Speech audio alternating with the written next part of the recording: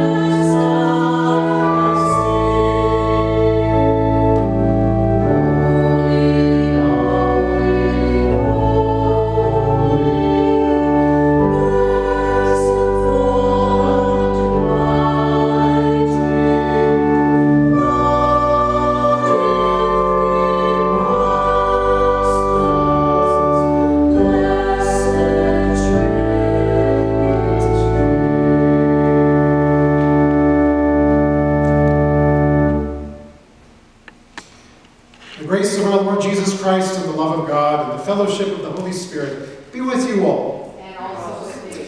Bless the Lord who forgives all our sins, for his mercy endures forever. Please make yourself comfortable. I'd just like to share a few words with you. Well, good morning and welcome to Christ Church Brampton. It's a joy and a privilege to have you here worshiping with us this morning. This past Sunday was rather exciting for us, and we heard from a number of you. In fact, I want to say a warm welcome to those who visited us, who worshiped with us from Edmonton, from Summerside, Prince Edward Island, and from the Ottawa Valley. It was great to have you with us, and I hope you're with us again today. The implications, of course, of the COVID-19 pandemic continue to roll out, and our response as a parish community continues to develop. As you know by now, Anglican public worship and gatherings are suspended until further notice, in order that the church may protect one and all from the rapid transmission of this disease. Our parish family includes all sorts and conditions of people. We have vulnerable children, seniors, those with health complications, those who are facing loss of income, and challenged work situations, as well as those who have been laid off. Some of you may be seriously wondering how you are going to cope with these unfolding days. We know that there are many needs within our community right now. Over the past 2 weeks, we have been in contact with many of you by the telephone. And even though our building is closed, we are here for you. We know that we have more phone calls to do. And if you haven't heard from the church in this way, please stay tuned. Every household of our congregation will also receive a pastoral mailing in the coming week with greetings from me, details about Holy Week and Easter services, as well as an operational and financial report from our church wardens. We have honestly endeavored to provide answers for your most frequently asked questions. Perhaps you are feeling isolated, lonely, vulnerable, and afraid. Perhaps you are dealing with challenges with how you will get groceries or medications. Perhaps you have questions, or you just need someone to talk to you. If this is the case, please don't hesitate to reach out either to myself or to the Reverend Michelle Jones. We would be glad to talk with you. Please be patient with us as we continue to adapt to this new situation, endeavoring to provide through the use of technology, worship, prayer, study, and pastoral care. This new normal, in the midst of an unfolding, challenging situation, is the new normal. Today is the 5th Sunday of Lent. We continue our Lenten journey through the disciplines of prayer, fasting, giving of alms, and the reading and reflecting upon God's holy word.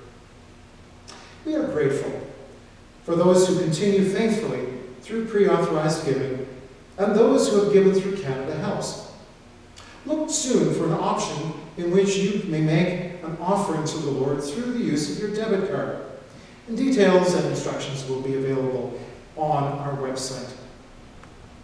We gather today using smartphones in homes with TVs, computers, and all sorts of devices in order that in this physically distant way we may draw close to each other as we draw close to our merciful, loving, and living God who promises to abide with us even in times of stress.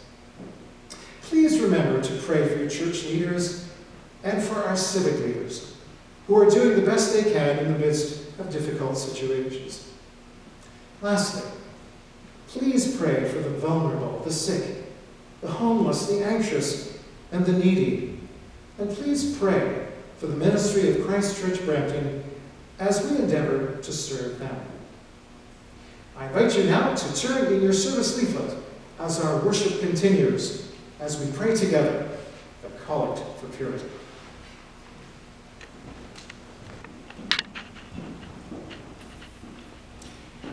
Let us pray.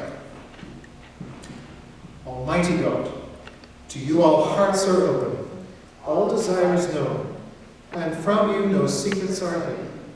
Cleanse the thoughts of our hearts by the inspiration of your Holy Spirit, that we may perfectly love you and worthily magnify your holy name.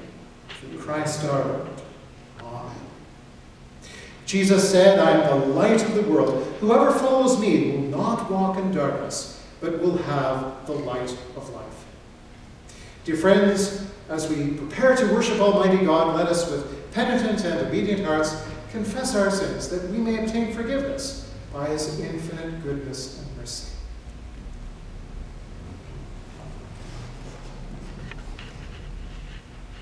Most merciful God, we confess that we have sinned against you in thought, word, and deed, by what we have done and by what we have left undone. We have not loved you with our whole heart, We have not loved our neighbors as ourselves. We are truly sorry, and we humbly repent. For the sake of your Son, Jesus Christ, have mercy on us and forgive us, that we may delight in your will and walk in your ways, to the glory of your name. Amen. Almighty God, have mercy upon you. Pardon and deliver you from all your sins. Confirm and strengthen you in all goodness, and bring you to everlasting life. Through Jesus Christ our Lord. Amen.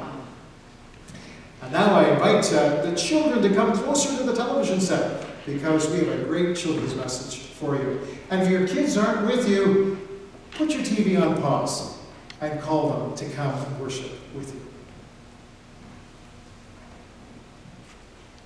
Well, good morning. So this morning, since you are there, I have Mo here with me. Most of you are familiar with Mo from day camp, so he's going to help me this morning. So I don't know, we're just going to get you to see here, how many of you at home are playing games? Well, some of you might be playing this game. This is Dominoes, and it's a fun game because you get to connect the dots. But there's another thing that you can do with dominoes that's really cool, and that is that if you move one when they're set up like this, what happens? They all fall down. What if I wanted the first one here just to fall? And if I was to knock it over, all of them would go. But what would happen if I wanted the one at the very end to fall? How would I do that? Well, you probably already know the answer, but Mo's going to help me with that. If I want the one at the end to fall, he would push, let's hope this works, the first one. And it worked. That meant that what I wanted happened at the very end. And sometimes that happens with us and God. We think that something should happen, or we want something to happen. And sometimes it doesn't happen. And we have to remember that God has his own plans. And we may not see that right away, but we'll see that a little bit later. In our gospel, we hear about Jesus, who had a friend, Lazarus, who passed away. Now the disciples were curious why Jesus didn't run and rush to his friend when he heard he was sick. And Jesus had his reasons. Now the disciples wanting him to go and rush back to his sick friend, that was the kind thing to do and the right thing to do. But they also knew that they had to believe in Jesus. And so they followed Jesus and they waited. And what that meant was that he arrived and Lazarus had passed away. And what that meant was that Jesus could bring Lazarus back to life. And that was his plan, because people saw what he had done and they believed in God. But what also happened was there were other people who saw what he had done and started to plot to kill Jesus. And that meant that Jesus was crucified and was raised from the dead. So even though we didn't know when Lazarus was sick and we wanted to rush to him, they wanted to rush to him, they didn't see the end picture, God's big plan. And for us today, there are things that we may not understand. And God does tell us to pray for things that we think are right and do things that are right. But when those things don't happen, not to worry or be disappointed, because God, he's got this. He knows what will happen at the end. So we need to put our trust and our faith in him. Let's pray. Dear God, we thank you. We thank you that you know what's in our hearts, what's in our minds, and what's going to happen. And help us to be calm and put our faith in you. In Jesus' name, amen.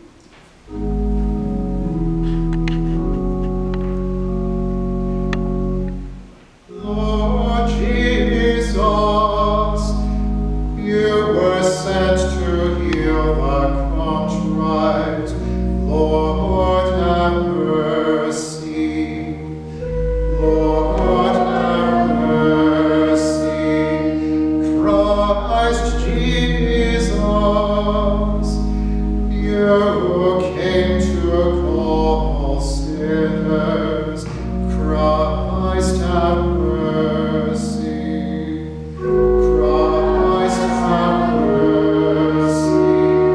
Lord Jesus, you plead for us at the right hand of the Father.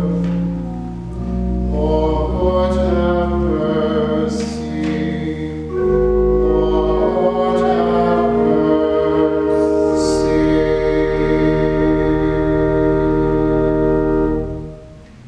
Let us pray. Most merciful God, by the death and resurrection of your Son, Jesus Christ, you created humanity anew. May the power of his victorious cross transform those who turn to him in faith, who lives and reigns with you in the Holy Spirit, one God, now and forever. Amen. It is likely that Ezekiel was among those deported when the Babylonians first took Jerusalem. In exile, his mission was to preach the word of God to bring new life to dead Israel. The first reading is from the book of Ezekiel, chapter 37, verses 1 to 14. The hand of the Lord came upon me, and he brought me out by the Spirit of the Lord and set me down in the middle of a valley. It was full of bones. He led me all around them. There were very many lying in the valley, and they were very dry. He said to me, "Mortal, can these bones live?" I answered, "O Lord God, you know." Then he said to me, "Prophesy to these bones and say to them, O dry bones, hear the word of the Lord. Thus says the Lord God to these bones, I will cause breath to enter you, and you shall live. I will lay sinews on you, and will cause flesh to come upon you, and cover you with skin, and put breath in you, and you shall live. And you shall know that I am the Lord. So I prophesied as I had been commanded, and as I prophesied, suddenly there was a noise, a rattling, and the bones came together, bone to its bone. I looked, and there were sinews on them, and flesh had come upon them, and skin had covered them, but there was no breath in them. Then he said to me, Prophesy to the breath, prophesy, mortal, and say to the breath, Thus says the Lord God, Come from the four winds, O breath, and breathe upon these slain, that they may live. I prophesied as he commanded me, and the breath came into them, and they lived, and stood on their feet, a vast multitude. Then he said to me, Mortal, these bones are the whole house of Israel. They say, Our bones are dried up, and our hope is lost. We are cut off completely. Therefore prophesy and say to them, Thus says the Lord God, I am going to open your graves, and bring you up from your graves, O my people, and I will bring you back from the land of Israel. And you shall know that I am the Lord, when I open your graves and bring you up from your graves, O my people. I will put my spirit within you, and you shall live. And I will place you on your own soil. Then you shall know that I, the Lord, have spoken and will act, says the Lord. The word of the Lord. Thanks. Thanks be to God.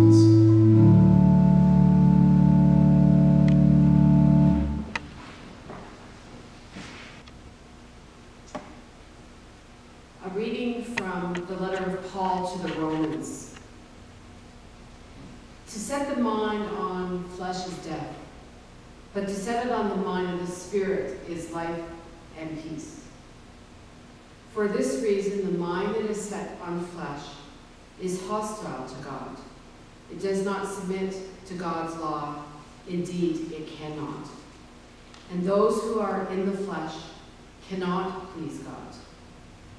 But you are not the flesh, you are the Spirit, since the Spirit of God dwells in you. Anyone who does not have the Spirit of Christ does not belong to him. But if Christ is in you, though the body is dead because of sin, the Spirit is life because of righteousness.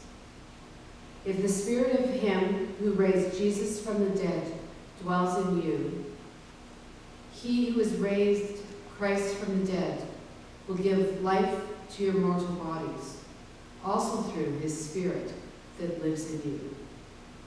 The word of the Lord. Thanks be to God.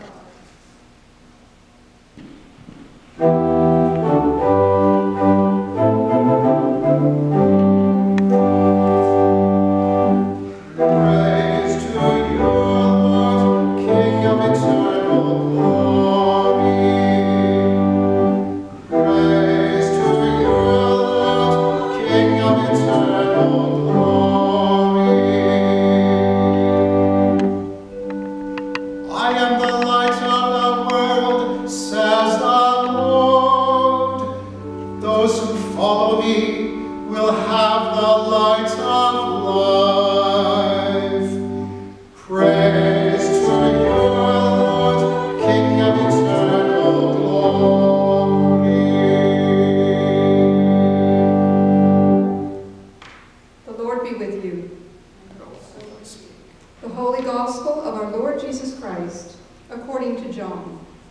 Glory to you, Lord Jesus Christ.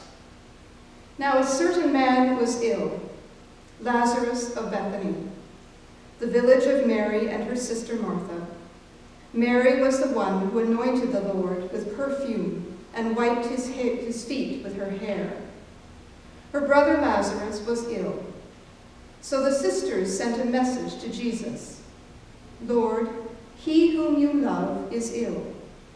But when Jesus heard it, he said, "This illness does not lead to death. Rather, it is for God's glory, so that the Son of God may be glorified through it." Accordingly, though Jesus loved Martha and her sister and Lazarus, after having heard that Lazarus was ill, he stayed 2 days longer in the place where he was. Then after this he said to the disciples, "Let us go to Judea again." The disciples said to him, "Rabbi, the Jews were just now trying to stone you, and are you going there again?" Jesus answered, "Are there not 12 hours of daylight? Those who walk during the day do not stumble, because they see the light of this world. But those who walk at night stumble, because the light is not in them." After saying this, he told them, "Our friend Lazarus has fallen asleep, but I am going there to awaken him." The disciples said to him, "Lord, if he has fallen asleep, he will be all right." Jesus, however, had been speaking about his death, but they thought that he was referring merely to sleep. Then Jesus told them plainly, "Lazarus is dead. For your sake, I am glad I was not there, so that you may believe. But let us go to him." Thomas, who was called the twin, said to his fellow disciples, "Let us also go, that we may die with him." When Jesus arrived, he found that Lazarus had already been in the tomb 4 days. Now Bethany was near Jerusalem, some 2 miles away, and many of the Jews had come to Martha and Mary to console them about their brother. When Martha heard that Jesus was coming, she went and met him, while Mary stayed at home. Martha said to Jesus, "Lord, if you had been here, my brother would not have died. But even now I know that God will give you whatever you ask of him." Jesus said to her, "Your brother will rise again." Martha said to him, "I know that he will rise again in the resurrection on the last day." Jesus said to her, "I am the resurrection and the life. Those who believe in me, even though they die, will live. And everyone who lives and believes in me will never die. Do you believe this?"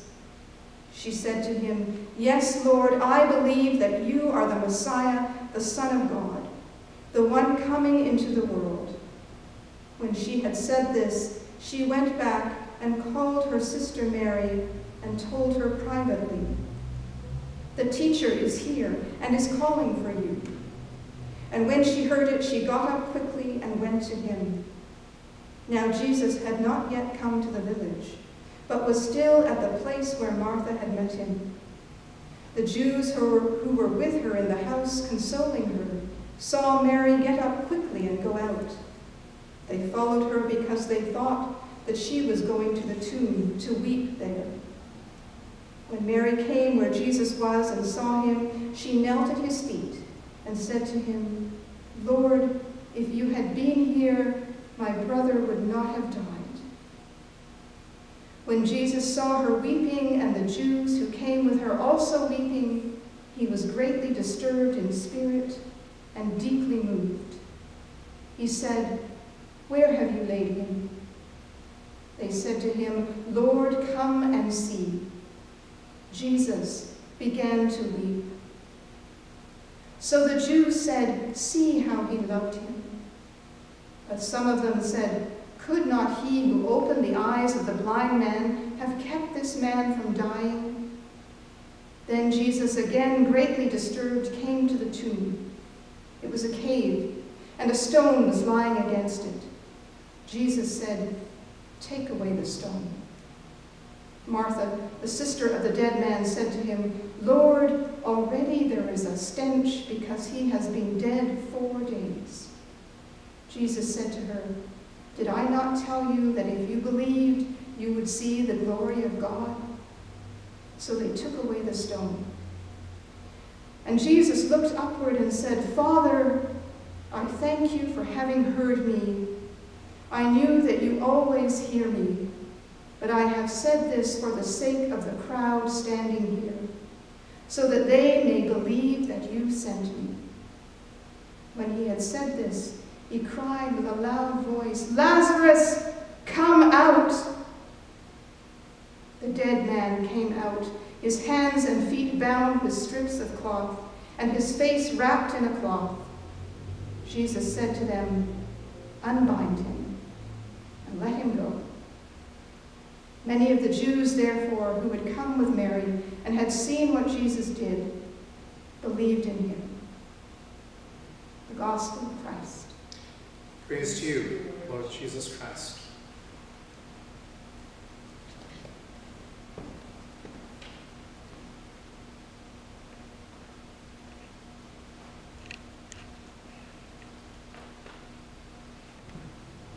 In the name of the Father, and of the Son, and of the Holy Spirit, amen. Again, at home, if you are standing, please be seated. And if you're seated, put your feet up. Someone told me this week that they were standing in their living room last Sunday when the gospel was read, so she was very happy to be told to be seated. So you may all know that I am in charge of leading our young people toward confirmation in the church. And this is where those who have been baptized as wee ones, they get to a certain age and they claim their faith as their own. And the bishop comes and she lays hands on their heads and calls upon the Holy Spirit to guide them through life. We have met 12 times so far since the beginning of the fall. And one thing that has come up in our sessions together is the concern voiced by the group that these ancient stories in the Bible, well, they're kind of irrelevant. I mean, who can relate to people walking around 2,000 years ago, shepherds and tax collectors and a crazy old man who built an ark, and on it goes. It's not really all that entertaining to a 15-year-old. And it's certainly not very relevant. And I don't think it's just our young people who might think that way. I think that often of us grown-ups, even though we'd never admit it, I think sometimes on a Sunday morning, we let the reading sort of float in one ear and out the other. We listen to them out of duty, wondering, what on earth does this have to do with me? And on some level, I must say I get it. Some of the Bible is kind of dry. Until I read the story this morning of a man laid in a tomb for 4 days. And I realized there are some powerful connections between that story and the current story that is rolling out in all of our lives right now. So I'm very happy that you've tuned in this morning. We have a chance to make some connections between these stories, the story in the Bible and our life story, and to try and find some meaning in all of this. Because when you can make meaning out of your circumstances, then there is hope. And if this makes any sense to you by the end of my sermon, you might want to forward the link on to a friend or a neighbor or someone you know who is feeling perhaps a little anxious and overwhelmed. Today's gospel story is about the raising of the dead man Lazarus, whom we are told was a dear friend of Jesus, who fell ill and lay dying. And his sisters, they summon Jesus to come and help. But he doesn't arrive in time. And when Jesus does finally arrive, there is much grief and disappointment and anger expressed by all. And the story comes to a climax where Jesus cried in a loud voice, "Lazarus, come out!" Now, to truly lean into this story, we need to put our rational, logical minds aside. We need to become playful and imaginative with the story. Okay? Let's go. So there are all kinds of themes that we could explore in this story. But we're going to only look at 2 today. And actually 2 is a lot. This is actually 2 sermons that I'm trying to jam into one. We're going to look at the tomb. And we're also going to look at the notion of call and response. So let's begin with the tomb. When you think of a tomb, what comes to mind? As I sat with that image, the tomb, this week, after a while, I noticed how I began to feel kind of sick, a little tight in my chest and fluttery, a kind of a trapped feeling. And I couldn't decide whether it was from that exercise or from listening to the news each day. Certainly, both activities conjure the same feelings, as both deal with the issues of isolation, separation, death, darkness. And we could spend a lot of time unpacking all of these themes, but for the sake of time, because I'm aware that you are very busy people, and you've got a lot of things to do today, and a lot of places to go. Oh, maybe not. Anyway, we're just going to look at darkness. And darkness, of course, is the opposite of light. Light, it symbolizes understanding, knowledge, wisdom, like the light bulb going on in your head, a path, direction. If then you think of the darkness of the tomb is a place. It's a physical place of not knowing. It's a state of being in the dark, surrounded by mystery. And as creatures who like to feel in control of our lives, and for the most part, try to avoid those feelings of free falling, mystery is not a comfortable place to be in. Unless you know that you can walk away from it, or you can close the book, or at least turn to the last page, or change the channel. Well, my friends, there's no getting off this ride that we're on right now. There's no taking this book back to chapters for relief.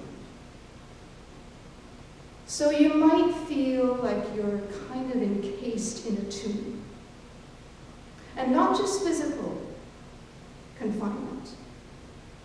For a lot of us, it's a heightened sense of vulnerability due to loss of income, loss of shelter, the possible loss of loved ones. And it's natural to want to escape from that place. Who wants to linger there? Who wants to lean into that? But the darkness and mystery of this place is not necessarily a place to recoil from. What if God is there? What if God is very close in that dark place? What if all that vulnerability and loss and brokenness is God? The Christian mystic, St. John of the Cross, in the late 1500s wrote The Dark Night of the Soul. And the unknown mystic author wrote 200 years before that, The Cloud of Unknowing. And both suggest that God can only truly be found in the darkest of places. Because in darkness, all of our competencies, our talents, our strengths, all of our tools are taken away from us.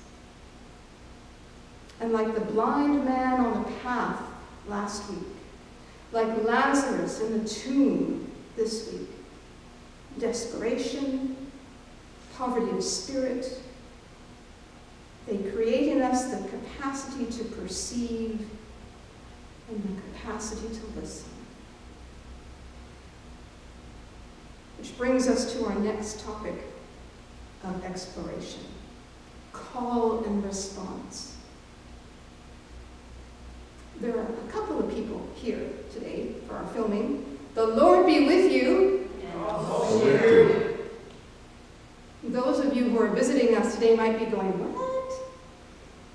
Well, that is a traditional Anglican thing to do, especially when you're trying to get people's attention at a meeting or at a potluck.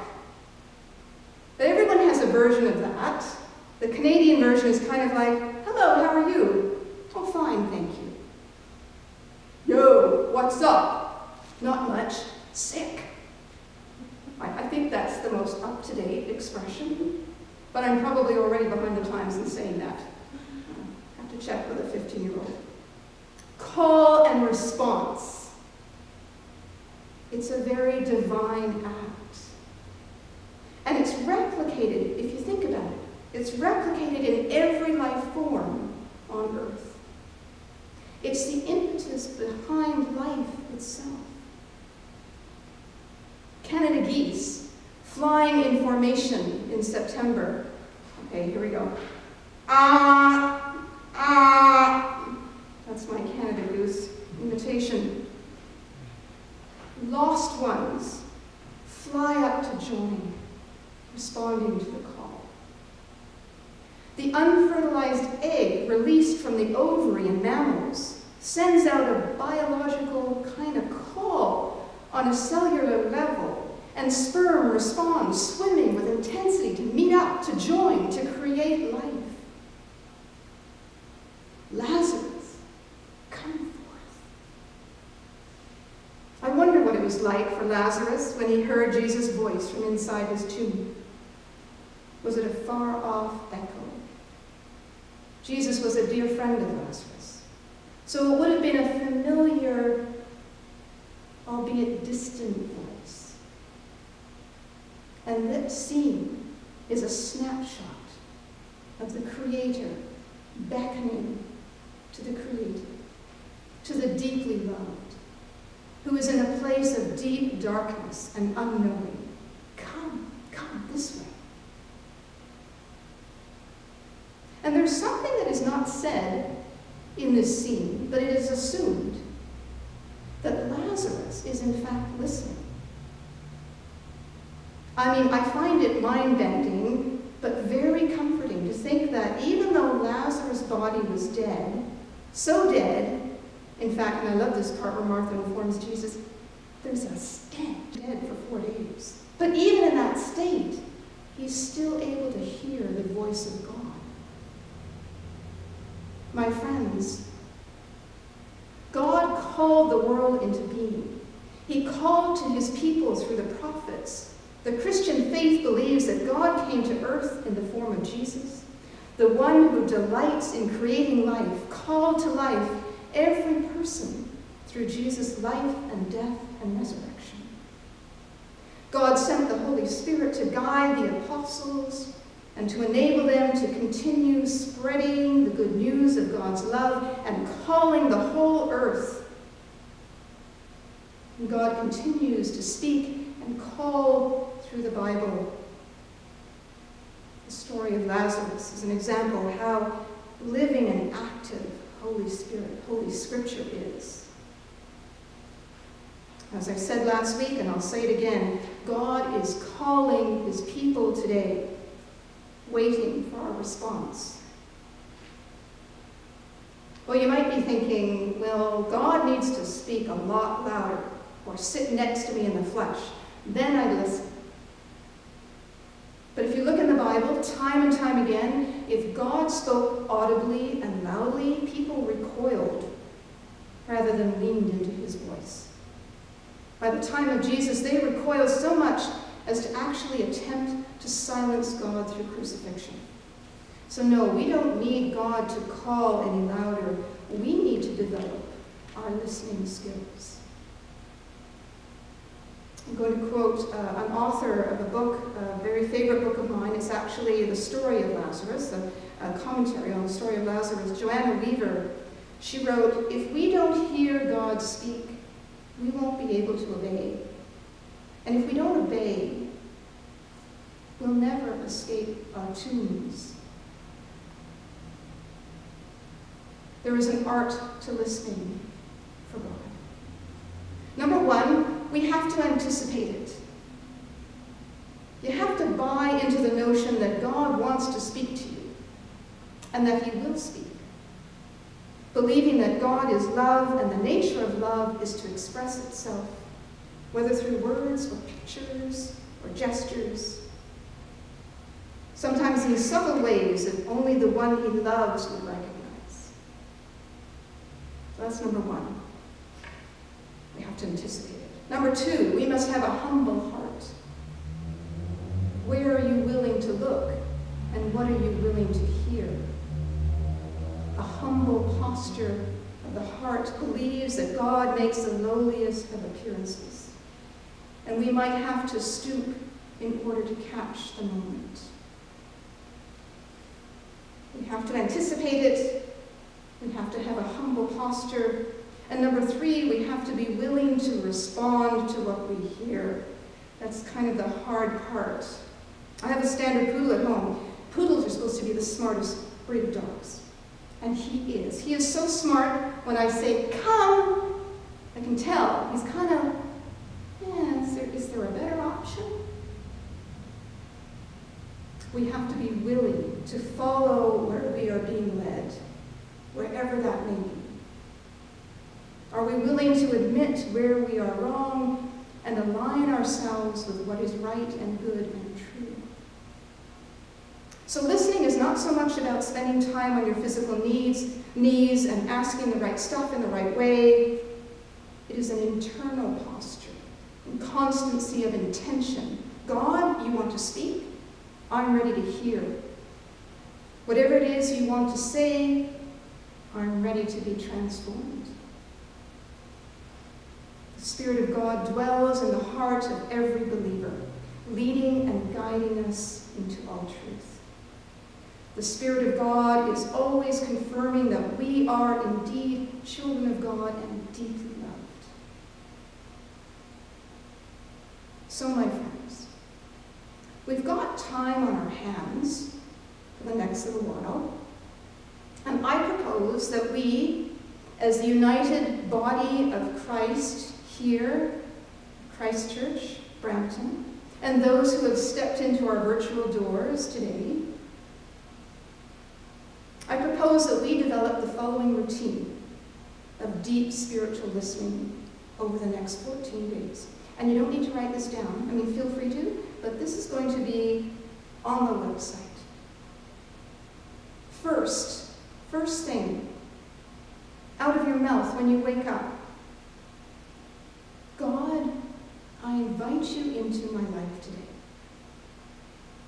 And then, the next thing, before you turn on CBC for the latest COVID statistics and instructions on what we're allowed to do and not allowed to do, before you do any of that, I want you to sit up and fill your heart and mind with God's Word. So you're going to need to keep a Bible by your bedside before you do anything. Now, the psalm today that we sung is Psalm 130. That's the psalm for the week. So tomorrow, I'd like you to read just the first verse. And then on Tuesday, read verse number 2. And you're going to take one verse each morning this week and read it a few times, maybe 2 or 3. What word stands out to you? Just pick one word. Write it on a piece of paper. And ask God why it is that this word in particular stands out. And then you're going to take this piece of paper with you as you move about your home during the day. Put a copy of it in the mirror. Put a copy of it by the kitchen sink, next to your laptop. Take it out of your pocket at lunchtime, and make it your word of thanksgiving or lament at meals. And then, remain alert for different ways that God speaks to you that day. Remember, God's message to you will be life-affirming, and it will be couched, it will be surrounded in buckets of love, like a warm blanket. And anything other than that is not from God, so just toss it aside. Remember, God will never go against Jesus' message of love and forgiveness. So it's important to get familiar with the message of the gospel. And allow your response to God to be free-flowing. Tell God everything. Don't edit it, my friends. Let's get real with God right now. For the next 10 days, 14 days. The time for formalities is over. Allow God to be real with you. And here's the really tricky part, like my poodle has trouble with. Respond with obedience. March or stagger or crawl towards the divine voice.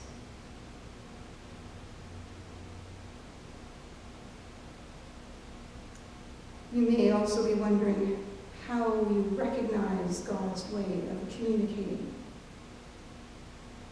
There are 4 methods of how the Holy Spirit communicates. Repeated themes. Like every wise parent, God repeats herself when we don't listen the first time. If the same topic keeps coming up, God is usually trying to tell me something. Like anger. For me, these days, it's impatience. I find myself impatient with myself and those around me, and I'm surrounded by people and events these days that make me so impatient. And that leads to anger, and on it goes. So perhaps God is talking to me about patience. Impressions, an inner urge or prodding to do something or to look something up. It's hard sometimes to decide whether that our impulses are ourselves, our own impulses, or God's. But often when we look back on it, we realize, oh, that was God. And confirmation. Scripture will confirm, will agree if it's God's word. And the confirmation from other brothers and sisters in Christ who are mature in faith. And it comes often with a sense of settled peace. So I want to give you a quick example of something that actually are 2 examples rolled in one of God calling and speaking and how to listen. It's an intermingling of global listening and me listening. So I was driving into work on Monday, and I was thinking of my words already for you today. And I was asking God what he wanted to say to his beloved. And then I was driving and I saw a neighbor walking her dog on the road.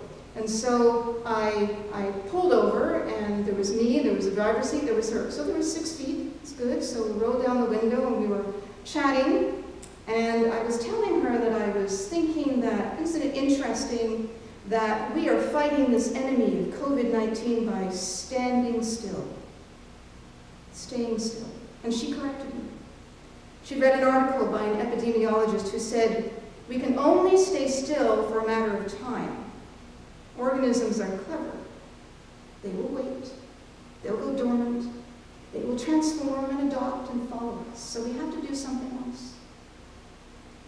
So disheartened, I drove on, and I turned on CBC. And Matt Galloway was interviewing 2 scientists discussing the topic of vaccines as a means to fight COVID-19. And it was all, I got to tell you, it was sounding rather grim. But Matt, God bless him, asked for a word of hope in all of this. And one of them responded. Labs around the world have always worked in isolation.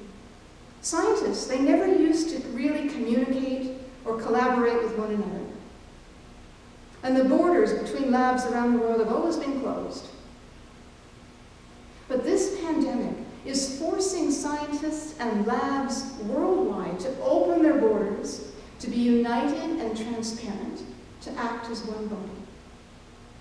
And this scientist was confident that scientific infrastructure is improving dramatically as labs around the world unite in their efforts. And such a change will better prepare us for future attacks. Now that resonates with the good news of the gospel. The world of science is listening and watching and responding to what I can only describe as the voice of God. And I think that prompted that chat with my neighbor, because I think he wanted me to share that story with you today of transformation. I'm going to conclude with a starting point for you as you listen this week for the voice of God. This is a snapshot of God's loving call to us, actually God's response to our call, written by Heber, master theologian, spiritual director. Long before any human being saw us, we are seen by God's loving eyes. Long before anyone heard us cry or laugh, we are heard by our God, who is all ears for us. Long before any person spoke to us in this world, we are spoken to by the voice of eternal love. Our preciousness, uniqueness, and individuality are not given to us by those who meet us in clock time, our brief chronological existence, but by the one who has chosen us with an everlasting love, a love that existed from all eternity and will last through all eternity. Amen. Let's affirm our faith then in the words of the Apostles' Creed. I believe in God, the Father Almighty, creator of heaven and earth. I believe in Jesus Christ, his only Son, our Lord. He was conceived by the power of the Holy Spirit and born of the Virgin Mary. He suffered under Pontius Pilate, was crucified, died, and was buried. He descended to the dead. On the third day he rose again. He ascended into heaven and is seated at the right hand of the Father. He will come again to judge the living and the dead. I believe in the Holy Spirit, the Holy Catholic Church, the communion of saints, the forgiveness of sins, the resurrection of the body, and the life everlasting. Amen.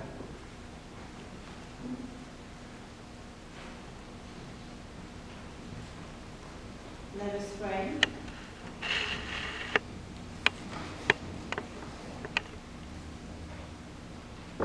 In our baptism, we have been called to rise from the dead and to live with Christ in the Spirit of God.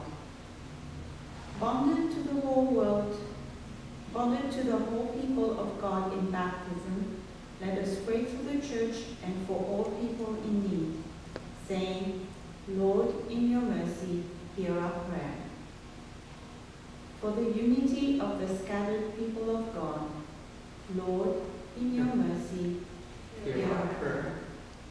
For all who lead the Church, and for all the baptized in their Lenten pilgrimage, Lord, in your mercy, hear our prayer.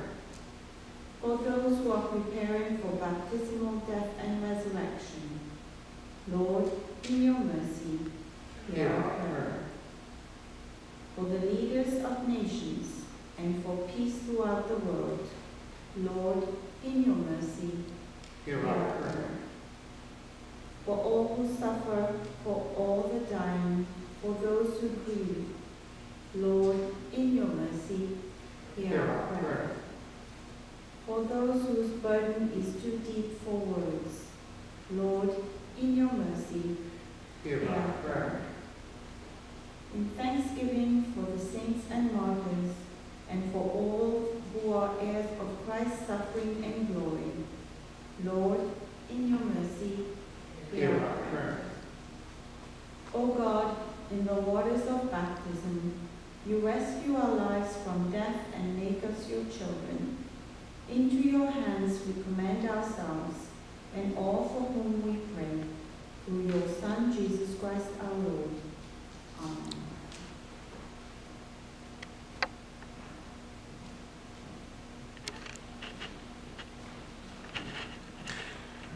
My sisters, my brothers in Christ, peace of the Lord be always with you.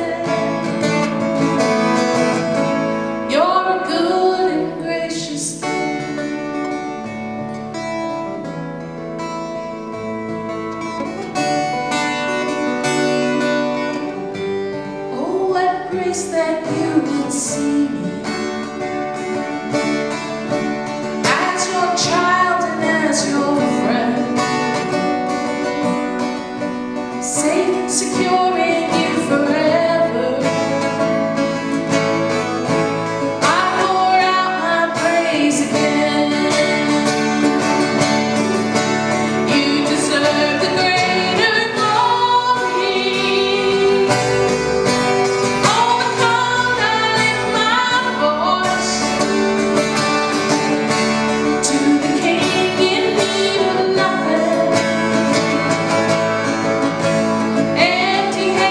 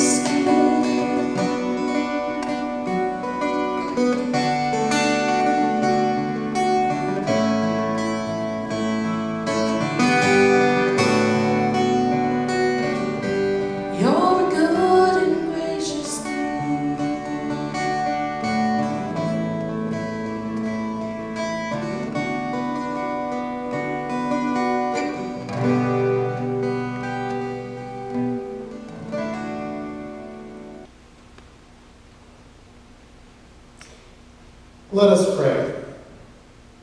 Eternal God, your only Son suffered death upon the cross to bring the world salvation. Accept the praise and thanksgiving we offer you this day. This we ask in the name of Jesus Christ the Lord. Amen.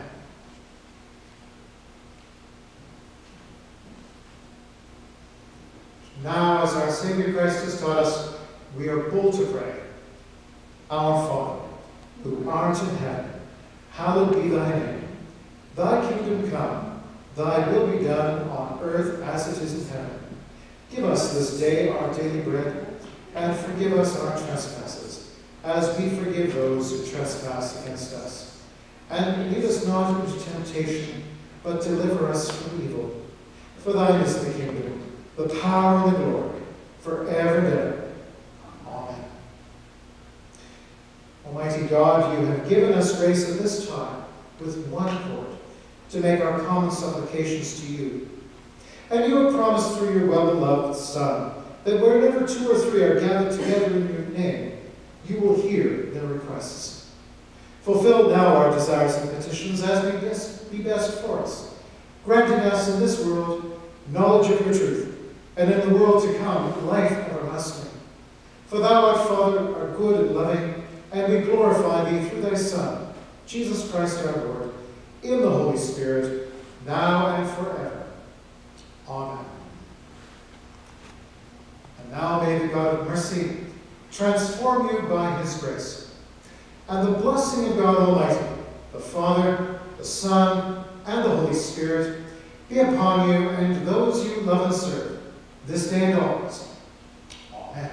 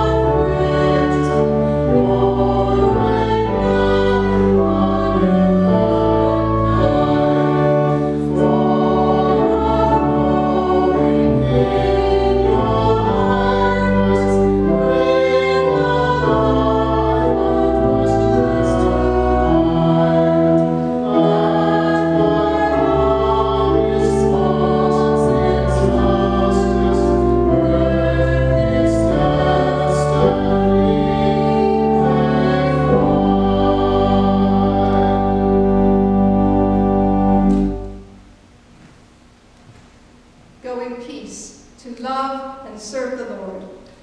Thanks be to God.